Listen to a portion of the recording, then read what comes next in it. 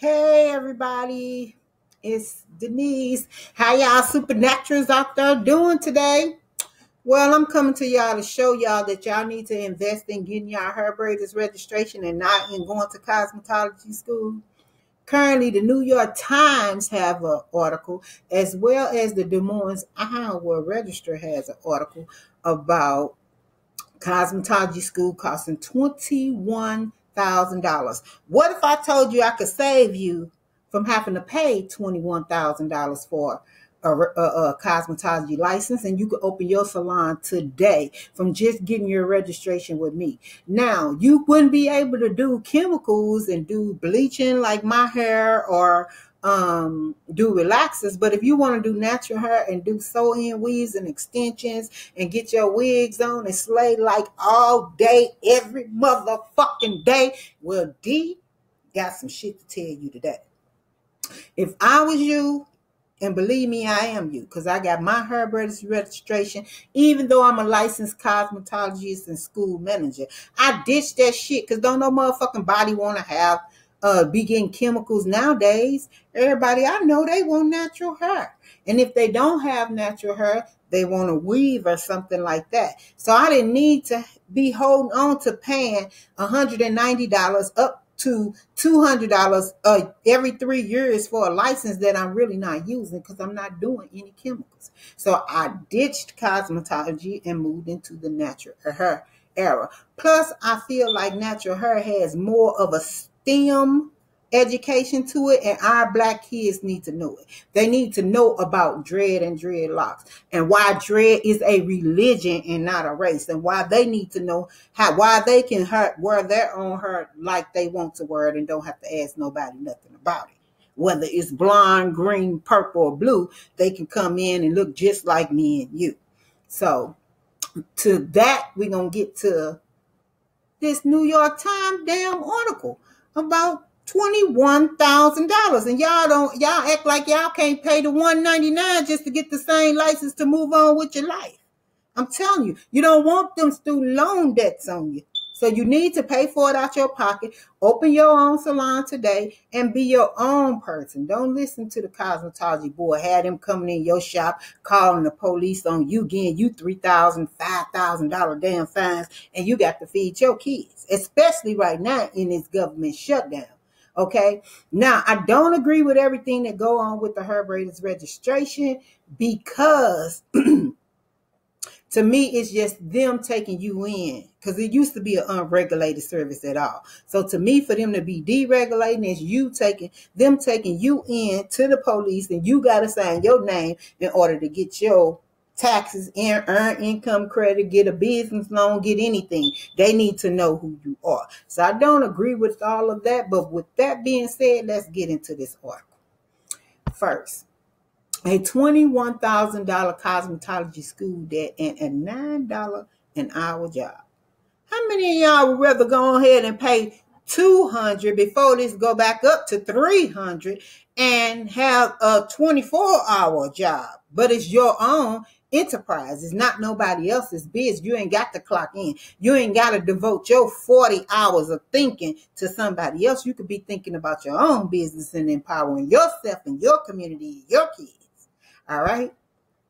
So she told me she went to cosmetology school and all that. She hated waking up and getting up in the morning. Who don't? Okay, but she said she put her game face on and went to the Iowa School of Beauty.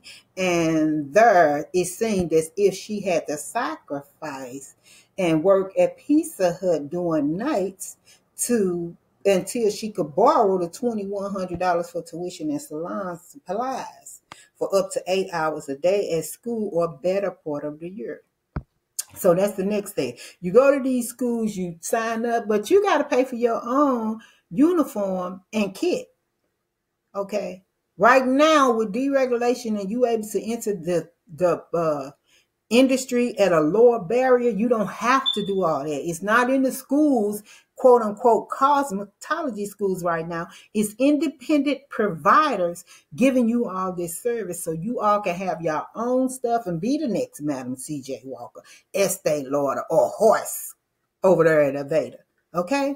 Because it's natural hair. Aveda is natural. All right. Now she says she spent a lot of time learning to give haircuts, facials, and all of that. And she didn't make no money. Her mom was like, why are you not getting none money? And these people are getting the money. Okay. Not the school is getting the money and they're not giving it to the students. And sometimes even if you get a tip, it's like a tip jar and it's shared amongst all of the students. And if you are real good at your craft like me, you're always being requested. So you never get a chance to even study because you always on the clinic floor. Now here she says she relied on food stamps, health insurance from the state. Now we all know what's going on with the food stamps right now. So I want to see if they're going to write an article about that for her. Okay, because food stamps then failed her too. But either way it goes, she's saying that she don't like the part that she had to do clean up the salon, the school for them. She don't like that she had to learn health, safety, and sanitation and how to keep the school clean and keep things towels clean and all of that. So I'm asking you, do you really want to go to her as a client? Because you going to have dirty towels because she don't even want to wash towels. Okay? So she's saying that she went to all these state regulated schools and they are for profit and she didn't get any money after she paid $20,000 for the cosmetology certificate, equivalent to the cost of a 2-year community college degree. Okay? Who all ain't already paid that? However, they're trying to use this to just abolish cosmetology, period. Okay? They only want to have natural hair, or they're going to do estheticians where they can do Botox and things of that nature. Then she's upset because the state required $1,500, and like in New York and Massachusetts, Iowa requires $1,000. I mean, New York and Massachusetts required $1,000, but Iowa required $2,100. So she in there working for 2,100 hours, no money, only tips, plus gonna get them $21,000. Okay, so $1,000 every damn hour. Okay, at least I ain't trying to charge that for the hair braiders registration. I think and believe that you all need to move forward with getting the hair braiders registration and leave this cosmetology stuff for the birds. Okay, I'm in 100% agreement with this because cosmetology chemicals harm the environment. The chemicals in the salon, if you walk in the salon, you're going to have relaxer chemicals, quantum, you may have lye, you may have ammonia from colors, you may have acrylic nails going, you may have thioglycolate, okay, going for a curl or, a perm. You may have, what other product? You may have keratin going. You just sitting in the salon finna explode and don't even know it. Okay, so I'm in 100% agreement with this new deregulation of those 2,100 hours and allowing these women or men to be professional hairstylists. Okay, again, my name is Denise Jarrett. All right, I'm the supernatural, and I call all y'all my supernaturals, okay? And together we're going to get through this deregulation and this hashtag against braids and all this kind of mess firing people. Together we're going to get through it because I'm going to bring you research on it every time I see one. All right? Thanks and have a good day. Go over to braiderscourse.com and check me out. Bye.